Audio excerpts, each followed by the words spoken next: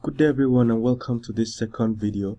Now what we're going to do in this video is to install and set up our system to start building Android and iOS apps. What we're going to do to start that is to visit nodejs.org. So when you get to the site, it is the site for Node.js. So you scroll down, you will see two versions of Node.js that you can download. In this version, you can always download the lower version. As you can see, is the recommended. But then if you're adventurous, you can download the 8.6 version. That is the current version with the latest features. I usually go for the lower version because most of the applications out there work perfectly well with the lower version. Alright, so you click on it, it downloads as a normal software. I've already downloaded it before, so I'm not going to download it. As you can see, it's downloading right here on the left of my screen. I already have it set up in my system, so I'm not downloading. If you look well, you'll see that it's only 12 MB. Alright, and once you download it, you click on it and it will install on your system. Just install it, and you never have to worry about it because you never have to actually start it again. So once this download is done, you want to quickly go and install Ionic and Cordova. These two will help us to start building mobile apps instantly. So to do that, we can install it at the same time. We just go to ionicframework.com. Ionicframework.com. Ionic is a framework, like, just say it as Bootstrap. If you have been designing websites, Ionic looks like Bootstrap, you understand, but then it needs a backend.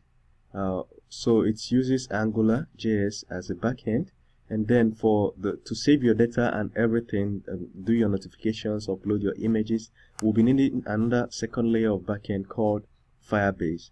Firebase is a backend as a service owned by Google. Alright, so this is the Ionic page. We are basically going to click on Get Started. So the tutorial I'm going to teach now will work for several different versions of Ionic. If you're taking Ionic 2, Ionic 3 or Ionic 4, it will work perfectly for you.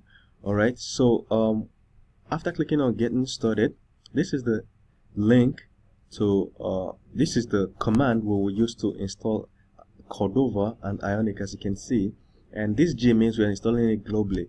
To do that, we have to start up our Node server. If you installed Node.js, just click on your start menu on your Windows, then type node, and Node.js command prompt will pull up. Don't use this, you should just use this. So when you click on it, you can then copy what we have here and right click and hit enter. This would download the latest versions of Cordova and Ionic and install it in your system. As you can see, the Node.js version I'm using is 7.9.0. Alright, so that's it. Once you install it and it's done, you need to navigate to a certain folder where you want to create your Ionic application, because we're about to create our first application. Alright, so this will work anywhere in your system. For me, I have a special folder where I create mine. For you, you might just, if this is your first time of creating an application, you might want to create it on your desktop. Alright, for me, I have a special folder. To do that, to go to that folder, I'll type CD. You must type CD, then you type C. If you know where the folder is, it won't be difficult for me. For you, for me, I know where mine is. Mine is at 164/www. But if you don't know where, this is mine. As you can see, it has changed folder. This means change directory to this. So we are now here.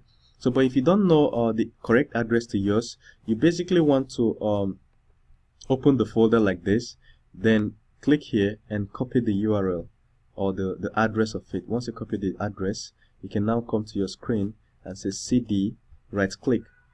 You right click on the screen to paste. So CD, right click, then you hit enter. You understand? So right now I am in mine. You can just find yours,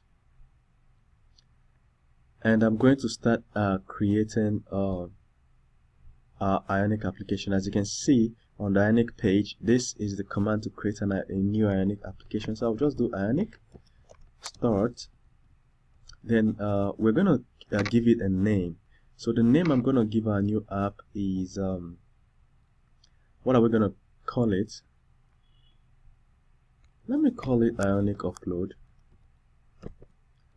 Yeah. So you can call yours anything. Then this is the template. As you can see, there are several templates that Ionic can come with. So the first one, if you use blank, it will come with a blank template. If you use tabs, it will come with a template that has 3 buttons at the bottom. So your phone screen will look like this, have a top bar, have 3 buttons at the bottom. If you use side menu, it will come with these 3 buttons at the bottom, but then it will come with a side menu too. Alright, so I think we should just try side menu, but I should warn you at this point that some of these are buggy, you understand? So if there are some of them that you will use and your application will just show up with a bug that you wouldn't know how to resolve. So for a starter, you might want to just try, the maximum you should try is tabs or just a blank page. For me, I'm just going to go ahead with side menu, so you should go ahead with side menu. But if after setting up your application and you see errors, it's probably because you chose one. Now if you don't add any of this, if you don't use this fourth command, it will install blank for you by default. Alright, so let's go ahead and also I want to mention that even if no matter the one you use, no matter the one you select, you can always build it to work with any other one. Alright, so we'll go back to our command prompt and side menu, hit enter. Make sure you have your internet connection. If your internet connection is low, this will take 5 to 10 minutes. If it's fast, it could take like less than 1 minute, 30 seconds to 1 minute. For me, my internet connection is moderate. It usually takes me for about 2 minutes. Alright, so I already have Ionic installed, so this is just asking me to upgrade to the latest Ionic, which I don't want to upgrade. I don't like to use the latest version of anything because sometimes it results in errors. Alright, so I'll type N, which is no. Yours might not ask you this question because obviously you will be using the latest version when you're installing and setting up this. I'll hit N and hit enter. Asking me, would you like to integrate your new app with Cordova to target native iOS and Android? Yes, of course, I want to do that. We're building an app for iOS and Android. Hit enter. That is yes. And then basically answer all the questions that it's going to ask you. At the end of the day, you have your basic Ionic application set up. And we'll see for now, I'll pause this video and continue in the next video where this application is set up and we'll peruse it. Thank you. See you in the next video.